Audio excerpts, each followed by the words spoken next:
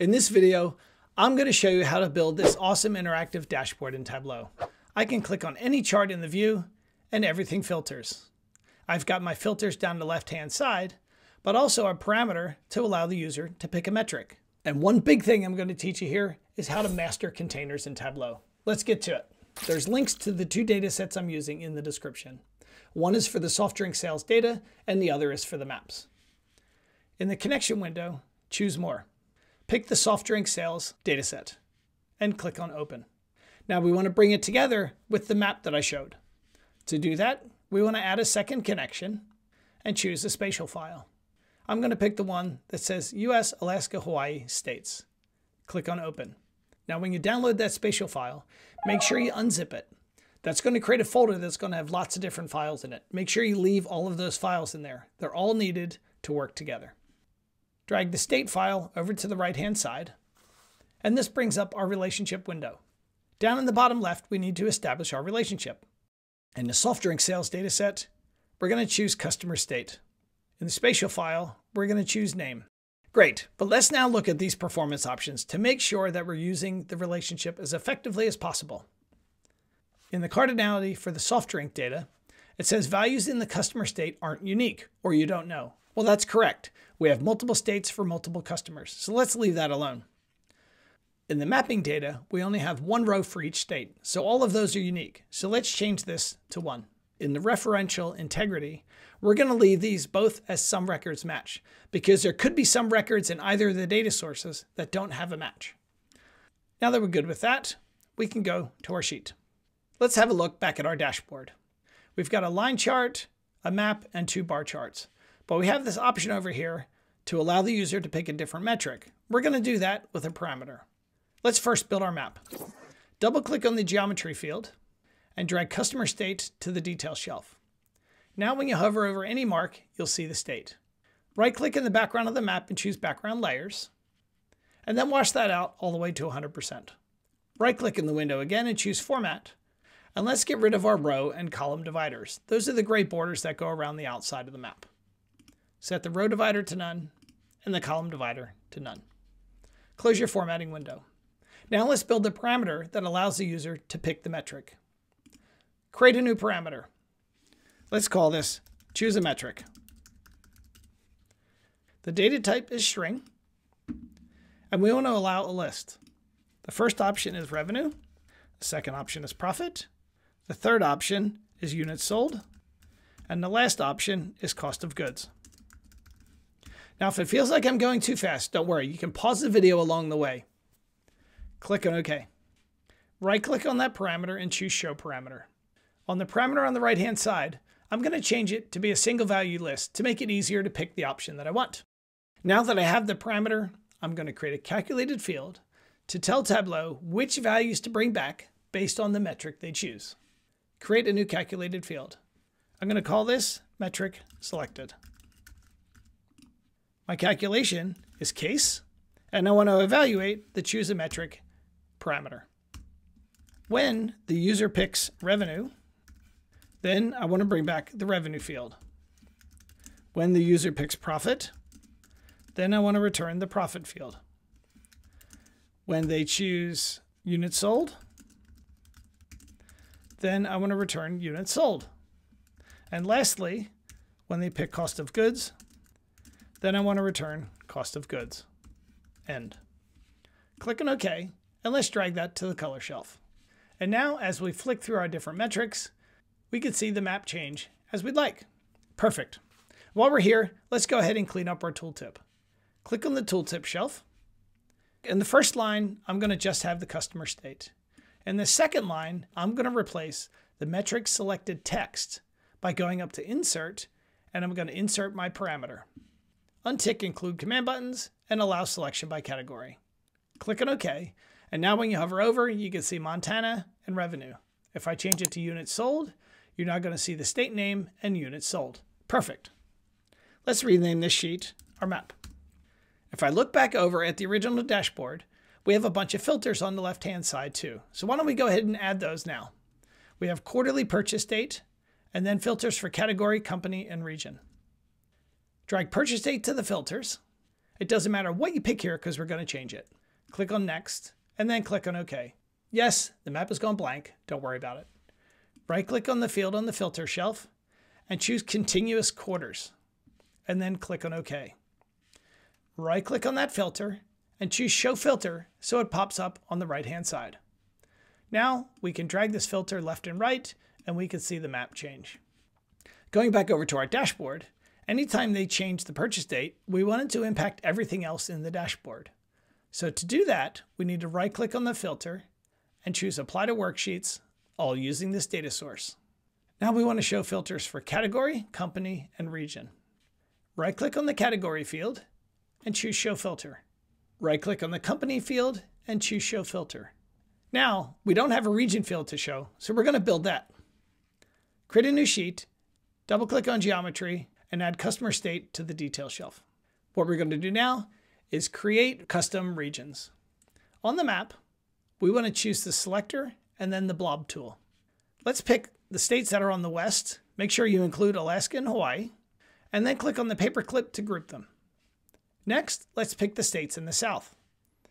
I'm going to go from North Carolina over to Oklahoma and Texas and down around Florida and group those.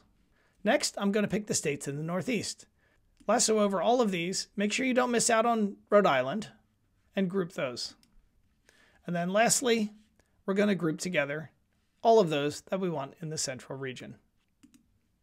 Great. So now we have a new field in the data pane. Let's right-click on that and choose Edit Group. First, we're going to rename it as Region. And now we just want to rename each of the groups. So the first one, since it has Alabama, that's going to be the South. The second one has Alaska, so let's rename that as the West. The third group is the East. And the last group is the Central. Click on OK.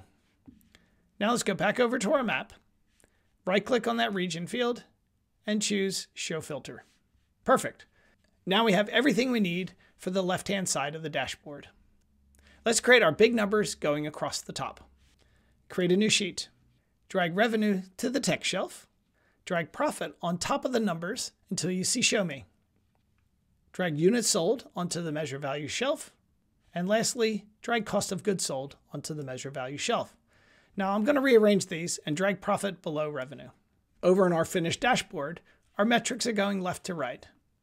So we need to move measure names from the rows to the columns. And I'm going to duplicate measure names onto the text shelf. Click on the text shelf and then the three dots, and let's do our formatting. So first we want to move measure names to the second line. And let's make that maybe like an 11-point font. The measure values, I'm going to make that, let's say 18-point, and make it bold. Click on OK. In the alignment, let's set it to center horizontal and center vertical. Now we don't need our headers. Right-click on Measure Names and uncheck Show Header. And I also don't want my row dividers. Choose Format from the menu at the top and choose Borders.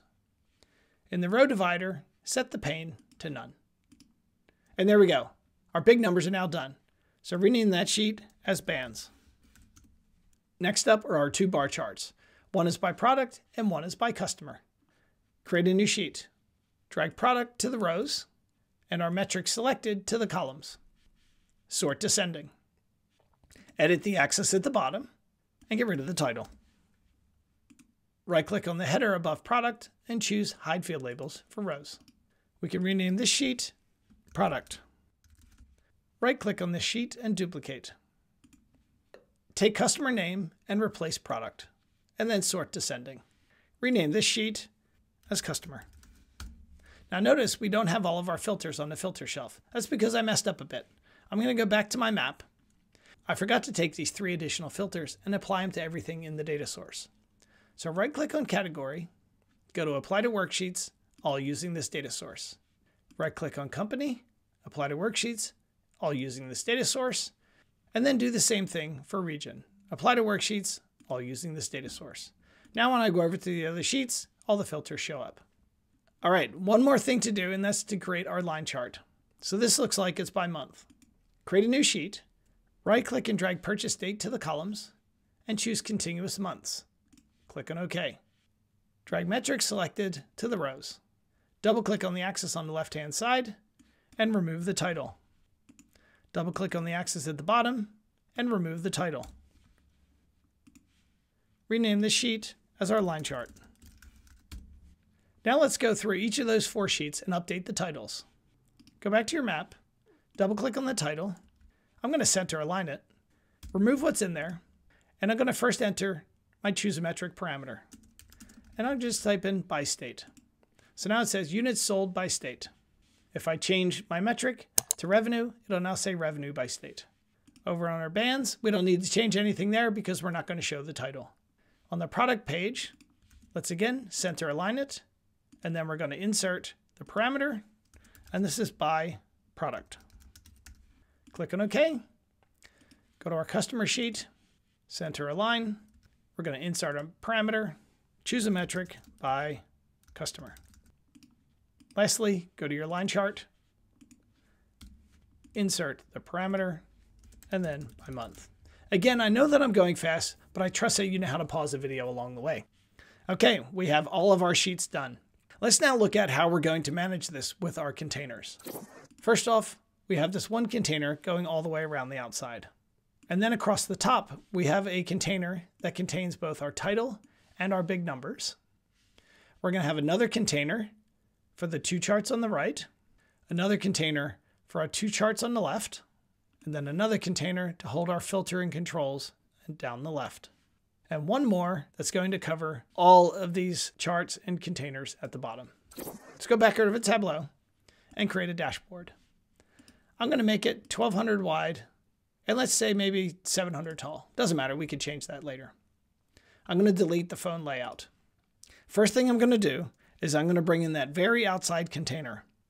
I'm going to float in a vertical container. And I'm going to start that at the position 0, 0, so the upper left corner. And then I want to make sure that it's the same size as the dashboard. So 1200 by 700. Great. Now I'm going to bring in a blank, and I do that just to make it easier to drop other containers into the view. Across the top, we're going to have a horizontal container. That's going to contain a text box, which is our title. So let's call this our KPI dashboard. Let's maybe make it a nice big font, black and bold. And then next to that KPI, I want to have my bands. So drag that to the right into that same horizontal container. Right click on the band title and choose hide title. And let's make this a bit wider. So edit the width and let's make it maybe 700. Double click on the header for that to grab the container. And let's edit the height to make it 100. Choose the KPI sheet and change the view to fit entire view. If I go back to our completed dashboard, we've got this nice blue background. So select this container across the top, go to the Layout tab, and change the background to whatever color you like. Now notice my text is now white. So I'm going to double click on my text and change it to white.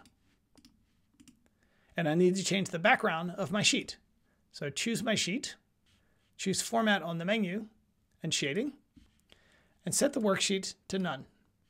Go to the Font option and set the worksheet to white. Great. So that's all done going across the top. Now let's build out this middle section. Go back to your Dashboard tab and drag in a horizontal container inside of that original vertical container. I'm going to grab that blank I had before and drag it into that container. Again, I'm just using that as a placeholder.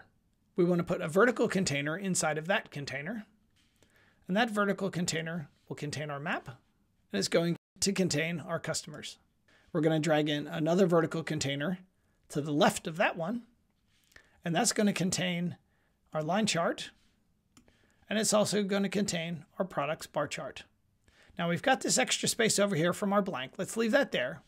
But notice in the background, we can see some check marks and things. Those are all of the filters and controls that we set up in our state map.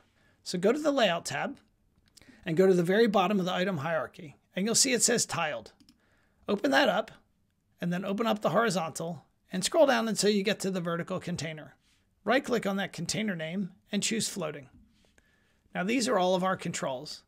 Hold the Shift key down and drag it over to the left-hand side so that it fits inside of our original horizontal container. Take that blank now and move it between those controls and the charts. We're going to use this as a divider line. So edit the width of our blank and set it to 10. In the Layout tab, set the background to whatever color you like. Now I want that line to touch the color at the top, so I'm going to uncheck all sides equal in my outer padding, set the top to 0, the left to 10, the right to 10, and the bottom to 0. Just adding a bit of spacing. In your controls on the left-hand side, format them any way you'd like. For me, I went ahead and I added 10 pixels of outer padding around all of them. So just keep going through them all until you get all of your padding added. The only one I want to change the title of is my quarter of purchase date. So right-click on that and choose Edit Title and just call it Quarter. I'm going to center align that one. Click on OK. And I can rearrange these if I want. So I can put the quarter at the top, and then maybe they choose a metric, and so on. Great. So now we're pretty much done. All I want to do now is add my interactivity. So if I go back over to the original, if I click on a state, everything readjusts. If I click on a month, everything adjusts. If I click on a product, everything adjusts. But when I click on a customer, nothing happens. Okay, so to set that up, I'm going to choose my line chart. And I'm going to choose the little Use as Filter option. Click on the Revenue by State and choose Use as Filter. Revenue by Product and Use as Filter. Now let's give the filters a test and see that they all work. And it looks great. Okay, so we're all done. There you have it, our nice interactive dashboard. There's a link to this final version in the description. Feel free to download that and look at the additional formatting I did to get it to look just like this. I hope you found this useful. If you did, please leave me a comment and tell me which part you liked best. And while you're there, go ahead and like the video, and don't forget to subscribe so you don't miss any content I create. Thanks for watching.